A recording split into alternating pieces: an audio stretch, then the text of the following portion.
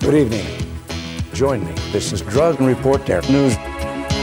Promise, life, Drugreporter News. love and hope and trust and confidence. Tonight, there's something special to talk about. So, won't you join us? Hello, I'm Peter Sárosi and you are watching Drugreporter News. Let's listen to our monthly updates from the world of drug policy reform. Public opinion on drug policies is changing in Australia.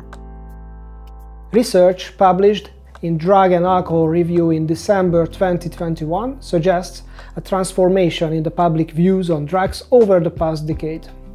The national survey found 26% of Australians, just over 1 in 4, supported legalizing the personal use of cannabis in 2013. By 2019, this had risen to 41%. Over the same time, support for legalizing the personal use of ecstasy rose from 7 to 9%, while cocaine, it went from 6% to 8%. More than a quarter of those who do not support legalization endorse the full decriminalization of drug use. The Special Commission of the Inquiry into the Drug Eyes, handed to the New South Wales government in January 2020, recommended decriminalization of drugs and reframing substance use as a health issue with greater investment in treatment. The current research confirmed that general mood in the public in Australia is against punitive actions such as imprisonment for drug use.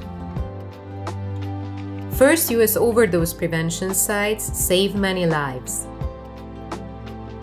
According to the clients and service providers, the two first sanctioned overdose sites of the US have saved many lives since they opened in New York last November, reported The Guardian. More than 100,000 Americans died of an accidental overdose in the year ending April 2020, a sharp increase compared with the previous year. Social isolation related to the COVID-19 pandemic fuels the overdose epidemic. Traditional abstinence-based programs, such as long-term rehabilitation or 12-steps meetings, have failed to save the lives of many people who could not quit drug use. Overdose prevention sites provide a safe, humane, and hygienic space for people to use drugs and connect them to other health and social services.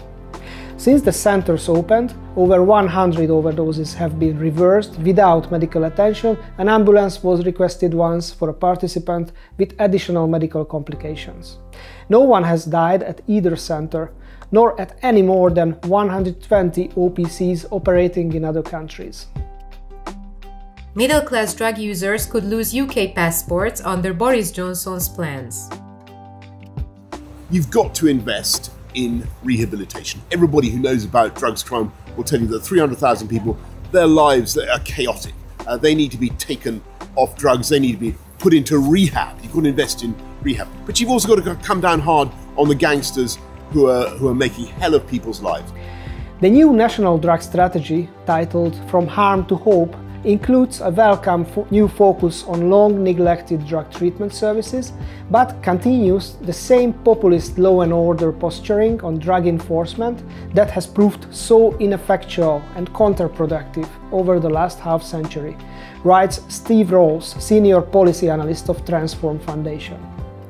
The strategy details new funding totaling £780 million over the next 3 years, significantly reversing the cuts of the past decade and notably including dedicated resources for employment and housing support for people who use drugs, and community care for people with drug problems leaving prison.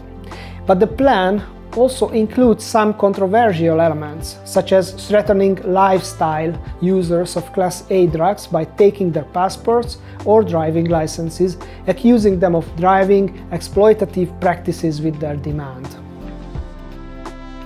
Met Commander, who wrote Drug Strategy, faces sack for taking drugs. A senior Metropolitan Police commander who wrote his force's current drug strategy faces the sack after being accused of taking cannabis, LSD and magic mushrooms, reported The Guardian on Monday. Commander Julian Bennett, who oversaw the dismissal of 2 officers for drug misuse earlier, took the drugs while on holiday in France, a gross misconduct hearing has been told. After being informed on that occasion that there was reasonable cause to suspect that he had used cannabis, he allegedly claimed he had taken CBD, cannabidiol, for a medical condition with his face as a reason for refusing to undergo drug testing. A photograph sent on WhatsApp showing cannabis on a table had been submitted as evidence. The hearing in London was told. Prison for selling Michael K. Williams drugs is not justice. Federal prosecutors in New York charged 4 men on February 2nd in connection with the accidental overdose deaths of actor Michael K. Williams of The Wire and Boardwalk Empire fame.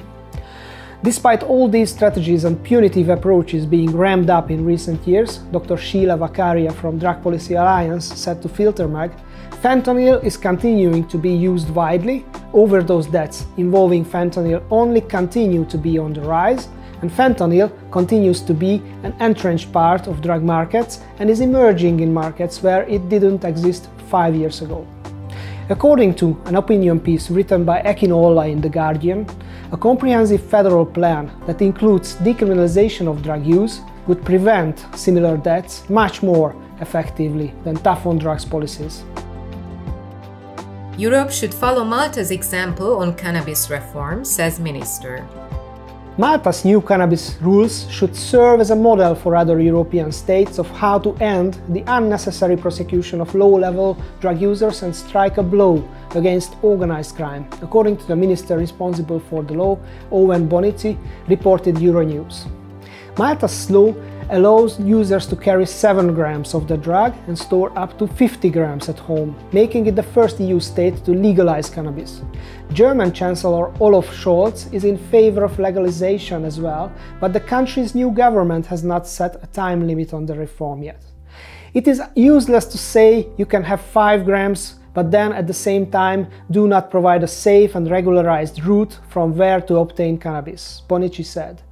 You can't do one and not the other. You have to do them both or do nothing. Doing nothing wasn't an option.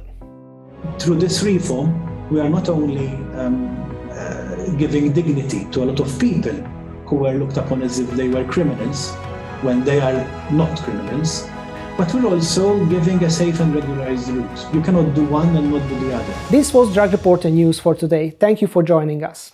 If you like this initiative, please make a donation today for Rights Reporter Foundation, the organization producing this show, on our website drugreporter.net. Thank you and goodbye. Thank you for joining us. What we've been able to achieve has been done with your help. Now we go on to the next stop, making a final commitment. Now we need your support again. Support Drug Reporter News Today,